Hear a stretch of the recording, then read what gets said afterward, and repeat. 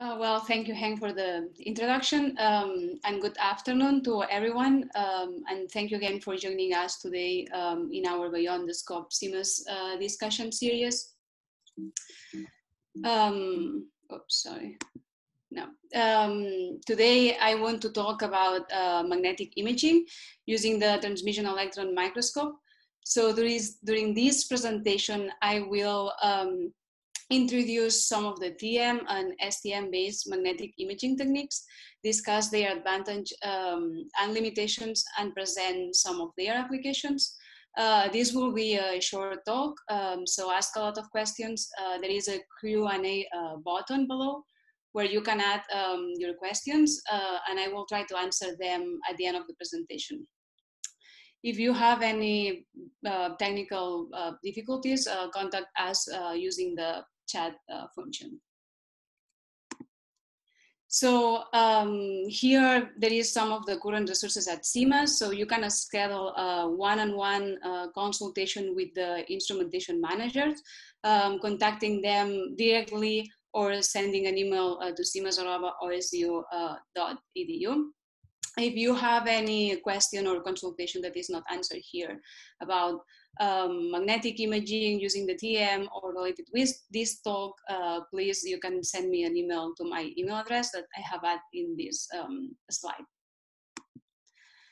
Well, as it is shown in this slide, at CEMAS we have different electron microscope and also some other X-ray technical analytical techniques. Today's talk will be focused in the aberration corrected microscopes, so the Titan image corrected and the CEMAS Z-Prof corrected. Both microscopes are equipped with Lorentz lens and an annular segmented detector, allowing to perform Lorentz TM and differential phase contrast in a stem. Usually in Lorentz TM mode, the spatial resolution is reduced compared with the high resolution TM. Luckily in our Titan system, the Lorentz lens is incorporated in the image corrector, and that increased the spatial resolution in Lorentz mode to around 1 nanometer. So currently all the magnetic imaging work is performed mostly in the Titan, but we are planning to start using the CEMAS for magnetic imaging really soon. So a little bit about me, a little bit about my background. I'm originally from Manresa, a town that is located in the center of Catalonia. I obtained my bachelor's and master's degree in geology at the Autonomous University of Barcelona. And during my PhD, I focused my research interest on material science. My research was focused on characterizing the interface and the associated strain defects in thin films of perovskite type oxides using the transmission electron microscope. After I obtained my PhD on 2017, I joined the CEMAS team as a research associate, where I have been working mostly doing magnetic imaging using the aberration corrected TMs. So, well, why we want to perform magnetic imaging? So we usually use magnetic imaging to study the properties of magnetic materials, which are really common in the modern electronics. So for example, you can find them in the computer memories. Many applicable magnetic properties of these materials depend critically on the microstructure and the composition of the material, but also on the local magnetic structures. And for example, if they have like magnetic domains or they have a spin textures. So then magnetic imaging allows us to study magnetic properties locally and provide a direct visualization of the magnetic domains and spin textures. In fact, the TM offers the ability to perform magnetic imaging at high spatial resolution. This offer has made magnetic imaging in the electron microscope a popular technique for decades. In fact, it was one of the earliest techniques used for the analysis and the imaging of magnetic domain structures. In addition, because of the large number of interactions that take place when an electron hits the thinner specimen, we can obtain compositional, electronical, and structural information from the same region of the sample, and that allows us to correlate the magnetic properties and the local magnetic properties with the microstructure and composition of the materials. So before that I present the basics of the TEM, the magnetic imaging in the TEM, I would like to talk about instrument requirements, especially because in the TEM, independently if we are in conventional TEM mode or STEM mode, the specimen typically sits in the middle of the objective lens field. And the challenge here is that we are studying magnetic specimens and the objective lens field is enormous, like around 2 Tesla, that depending on the microscope. So with that, it's high enough that can saturate most of the magnetic specimens, and it can eradicate or severely destroy most of the magnetic structure or sphinctectors that we want to study. Then a number of strategies has been developed to overcome this problem. One of these strategies is switching off the objective lens.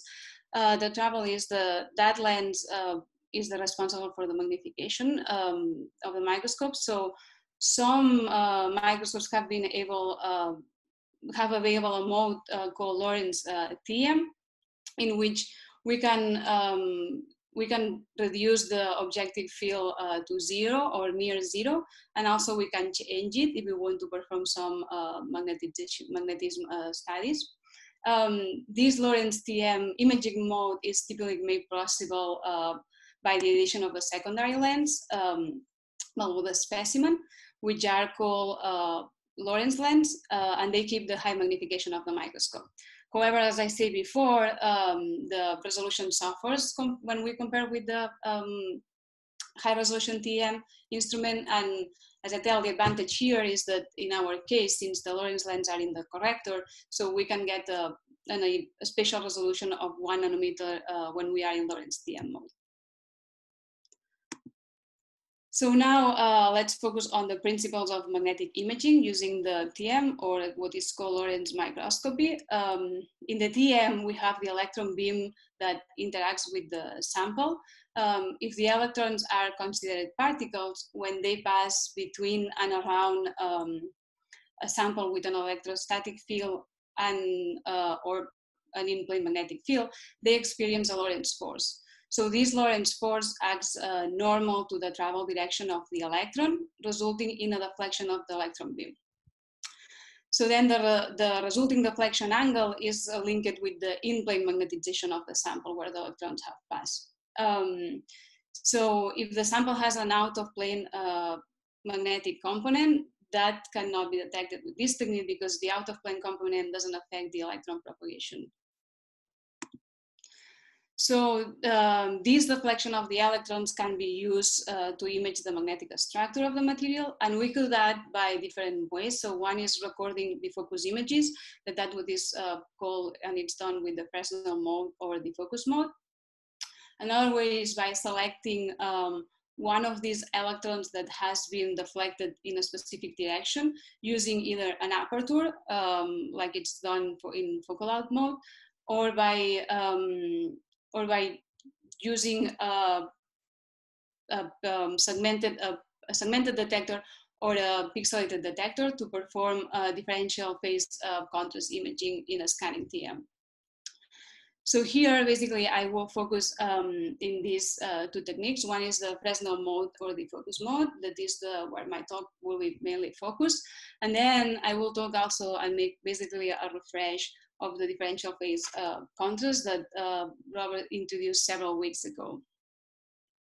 So then if we start with the Lorentz TEM in Fresnel mode or the focus mode, so the way that we observe the magnetic contrast is the following. So if we consider a sample that has different magnetized domains, when the parallel electron beam passes through the magnetic domain region, as I said before, the Lorentz force leads to the deflection of the electrons. Then the deflecting electrons, when we look in the final image plane and we are in focus, there is no magnetic contrast, so they are focused there. But however, if we leave the overfocus condition, in the overfocus condition, the electron deflection induces a decrease or an increase of the intensity contrast. because the electrons are deflected away or through the domain wall, making this, so in some regions they converge and in other regions they diverge. And that results in the appearance of dark and bright contrast lines in the domain wall regions. So the similar contrast appears now if we look under the focus conditions, but the contrast in that case are reversed. So basically these images then are telling us what is the position of the domain walls, but not the magnetization from the inner domains. So here, for example, you can see an example of Lorentz TM images showing domain walls as black and dark lines in the defocus images. This is in a compensate ferromagnet cobalt thorium sample. So when we look the in-focus image, there is no contrast, or the only contrast that we can see a little bit, it comes from the grains of the sample. But when we look this defocus image, we can see these bright and dark lines. If you look here, the defocus that we are using is around 400 microns, which is a large defocus. This is one of the limitations of this mode, is that most of the time we need to use this relatively large defocus to see the magnetic contrast. And the use of this large defocus may result in significant image blurring and it can limit the spatial resolution too. So then this mode basically can be used to image the magnetic domain walls. We can also use that mode to distinguish with what type of magnetic domain wall we have. But the interesting part, I think, is that we can perform in-situ experiments. So we can use this technique to, for example, if we have a magnetic sample and we know with different phases, we can apply field and see how the different magnetic texture in the sample change depending on the magnetic field that you are applying.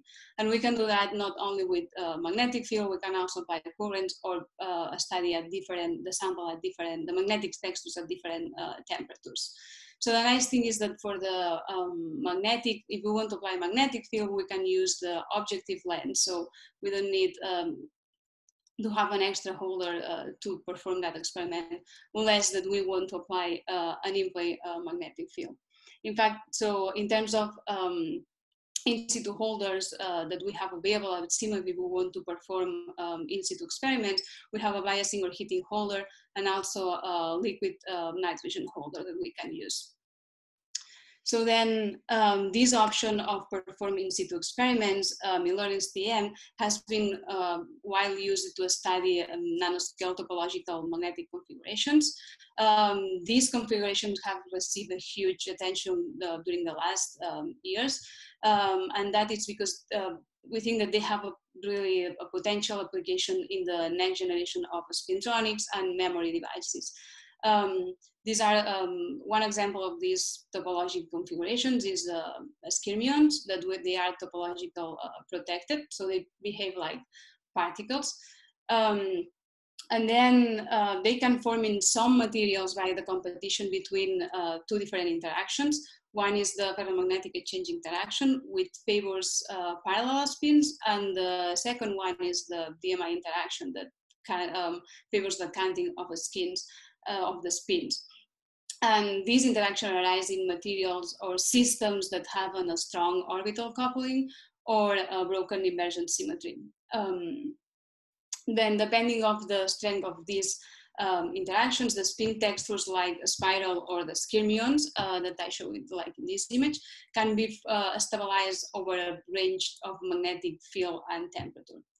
So then one of the most studied skyrmions host material has been this compound, has been based on this B20 components that have this B20 type crystal structure. These materials present non-centrosymmetric crystal structure, which breaks the inversion symmetry, forming block type skyrmions. These type of skyrmions are like vortex, with the spins canting and twisting away from the core of the skyrmion. In Lorentz TM, in the defocus image, the presence of these rotating magnetic field leads to this a maximum intensity or a minimum intensity depending the direction that the spins are rotating and also the focus. So here, for example, you can see an image from an skyrmion lattice. So every of these dots corresponds to one of these minimum or maximum intensity due to the deflection produced for the skyrmion. So now I would like to present one example of an in-situ experiment performed in one of these to study the stability of these skyrmions or this magnetic texture. So here you can see a Lorentz TM image for the same material that I was presenting in the previous slide.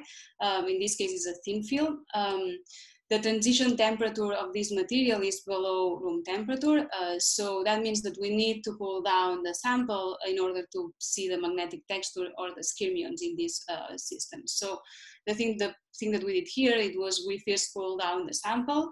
And when we were at the right temperature, we start to see the magnetic contrast in the image. And this usually when we don't have a applied field, when we have a zero field in this sample, we see these lights, these lines that forms this bright and dark contrast that corresponds to the helical phase. And then now we can start applying field to the sample and see how the helical phase, that we have a transition from the helical phase to the skyrmions, and then the sample gets saturated. So now then we can start to decrease the magnetic field and see how the skyrmion phase comes back and then the helical phase. And with that, we can do an entire loop and look how the magnetic spin textures that we have in this sample, when they are stable and at what temperatures they are stable.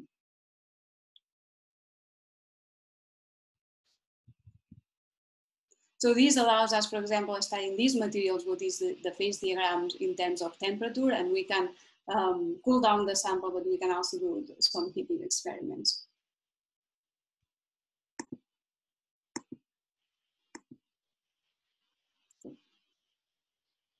Well, in all these examples that I have presented, the Lorentz TM provides a direct qualitative imaging. So that reveals the position where we have the an abrupt change of the in-plane, so component, so it shows like the domain walls basically.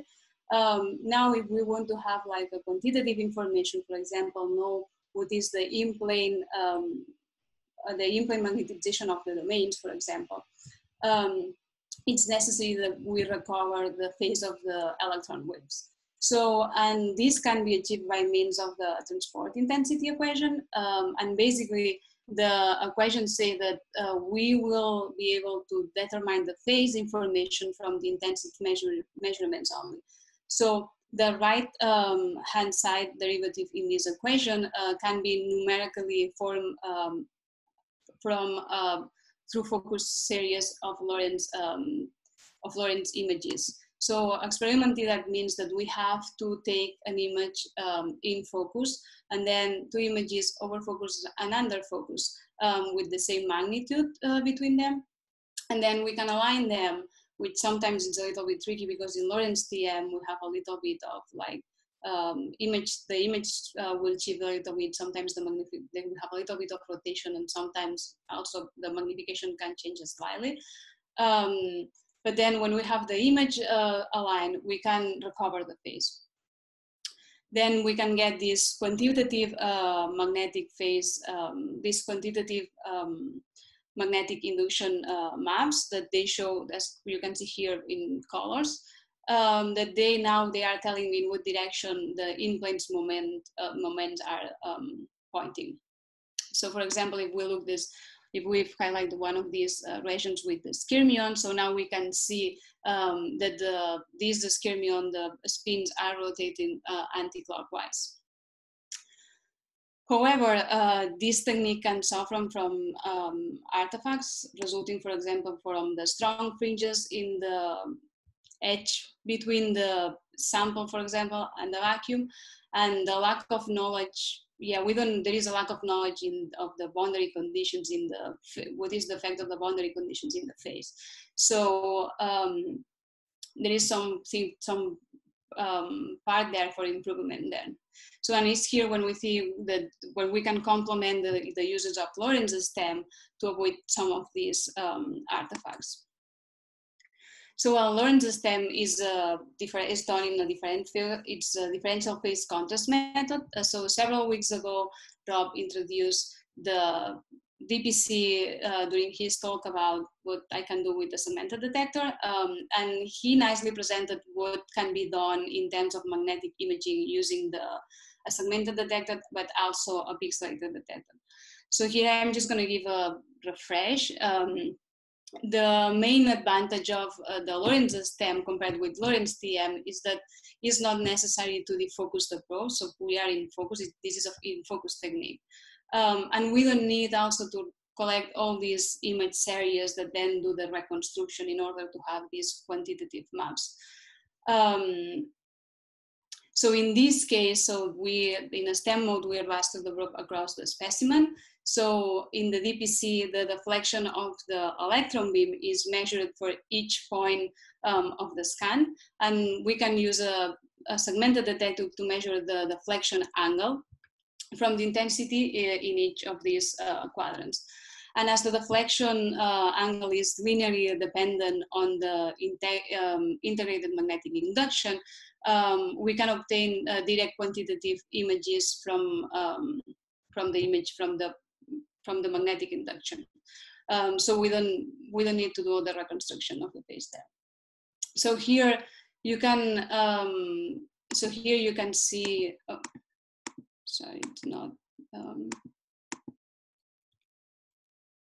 Yeah, now, so here you can see an example of the components of the magnetization that we can get using, in this case, a segmented detector.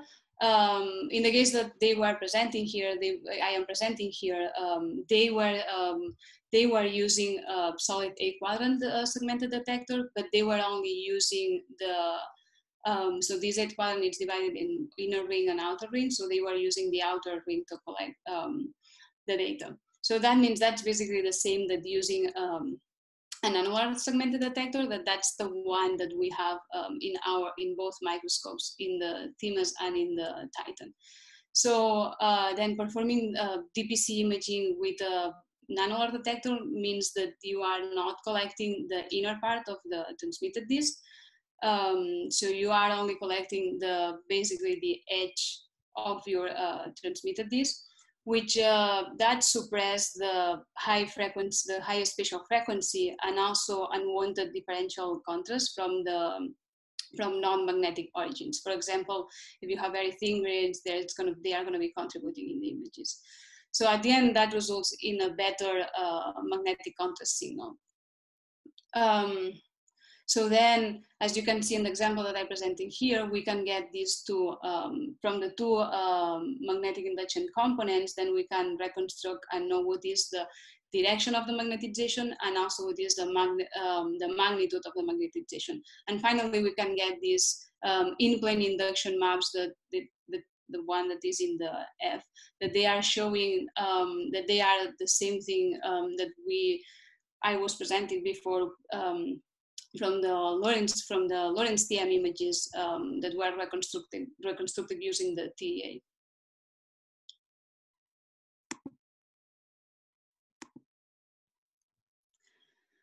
So, however, there is one of the inconvenients that I wanted to mention before that I keep going on is that to do Lorentz's TEM, we need a relatively long time to record the images. Since it's in the scanning mode, we need more time to get the images in general, and that could be that could make like the recording of real-time series of imaging if we do in-situ experiments a little bit more challenging if the variations that we are trying to look at, they change quickly. So, and then just to finish with my talk, I just want to say that although nanolar segmented can be clearly used for the DPC, the highest magnetic image performance has been obtained with pixelated detectors. So we have one at CEMAS, currently installed in the Titan, but it's going to be in the CEMAS soon. And in that case, so the thing that we do in that case is we collect, instead of collecting the outer part of our transmitted disk, we collect the entire Bragg field disk, and then we can measure the center of mass from that. And you can see here an example of like a domain wall from a permalloy sample. So in the left side, you can see the data collected in a standard DPC. So you can see that there is something there that is changing, but it's not really clear. And if we look in the right side of the image, we can see that the contrast is really enhanced when we use the pixelated detector, because that gives us more flexibility in terms of processing the data. Also, this one of the advantages of using a pixelated detector is that we should be able to distinguish between magnetic contrast and grain contrast, and that's really interesting when we are studying what is the relationship, for example, between the magnetic textures that you see and the grains that you have in your sample. So then, to finish, I would like to summarize some of the main points of these two techniques that we are able to perform here at CEMAS. Basically say that in the case of the Lorentz TM mode, we can use them. It's more like an easy technique, and we can use to perform imaging and see the magnetic domains. It's really convenient to perform real-time in-situ experiments under magnetic field or current or also variable temperature. One of the inconveniences is that we need this large defocus in order to see the contrast. And then we can have some difficulties doing quantification due to the boundary, the boundaries in the sample or in the edge of the sample or between grains in the sample. So in terms of the Lorentz system, differential phase contrast, say that one of the advantages is that it's an in-focus technique, and the image contrast is quantitatively related with the magnetic induction. And then one of the inconveniences, I would say, is the longer acquisition time. So that can make it, if we want to see reversal process, maybe we are not going to be able to see this process. We can record before and after, but not in between. And then say that with the pixelated detector, we can get the higher contrast magnetic performance, and also the ability to separate magnetic and grain contrast. And with that, with that I finished. So here you can see the following speakers and presentation titles from the following webinars and sessions. And with that, I'm at the end. If someone has any question, just put that in the Q&A and I will try to answer them.